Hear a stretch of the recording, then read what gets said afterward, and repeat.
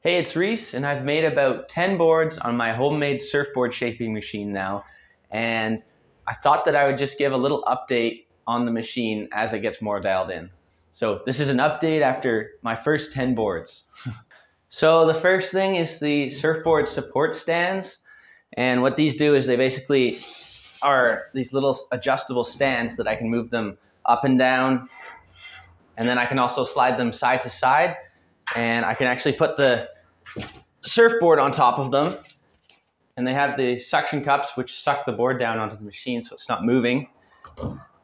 At first I was using 4 posts with 4 vacuum pads on them, and what I found is that the more vacuum pads that you have, the more that the vacuum system leaks, and so it gets harder to hold the board down actually. So what I ended up finding out is that just one of these vacuum pads on the front and one on the tail of the board is more than enough to hold the board down, and it doesn't leak that much. So the least amount of vacuum pads you can use is better.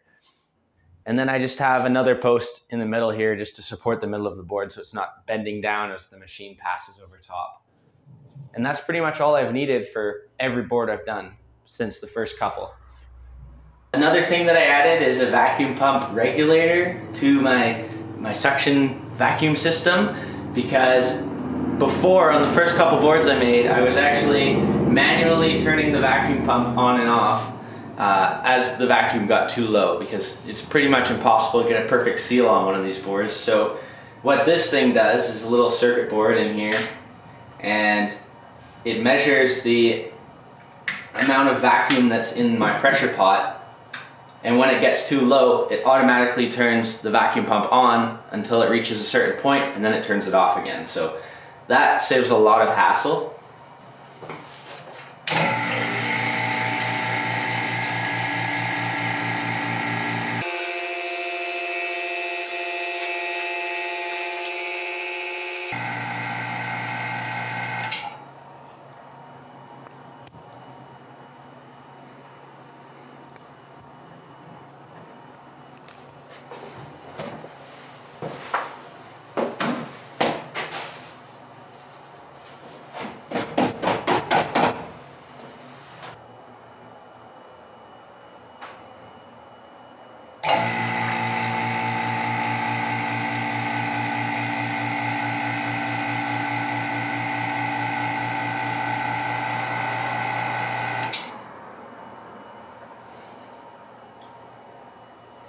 Before, for my dust collection system, I had this hose just kind of dangling off the ceiling, and it would kind of sag down and get in the way, and I'd always have to move it out of the way while the machine was cutting. So I put a piece of string running from the front to the back of the machine, and then hung the hose off that, and it can actually slide back and forth on this, and it automatically holds the dust hose out of the way. So that is pretty sweet.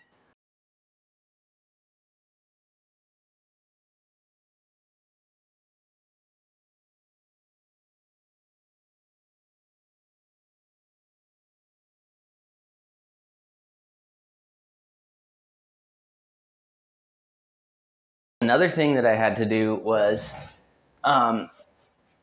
before I had the whole bed of the machine up about a foot higher, and that allowed me to do woodworking projects on the flat section here, as well as shape surfboards. But what I found is that I didn't really have enough adjustment room with my my support posts to do surfboards properly, and so I had to drop the whole bed of the machine down.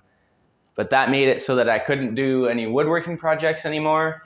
And so what I ended up doing was building this wooden table here, and I can take these surfboard supports off and slide the wooden table on top of the bed, and then I can still do woodworking projects on the machine. That can include things like twin tip kiteboards or wakeboards or tables or whatever. I can still do all of that on this machine as well as surfboards, and it's a pretty quick transition. So I'll show you how that's done.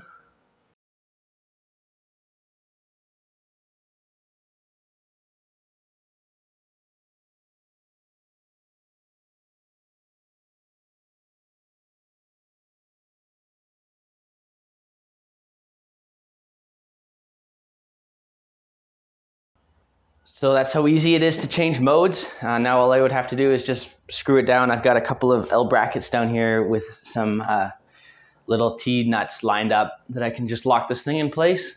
And I'm good to go for some woodworking projects. I've already leveled this whole table out with the machine. So yeah, quick transitions.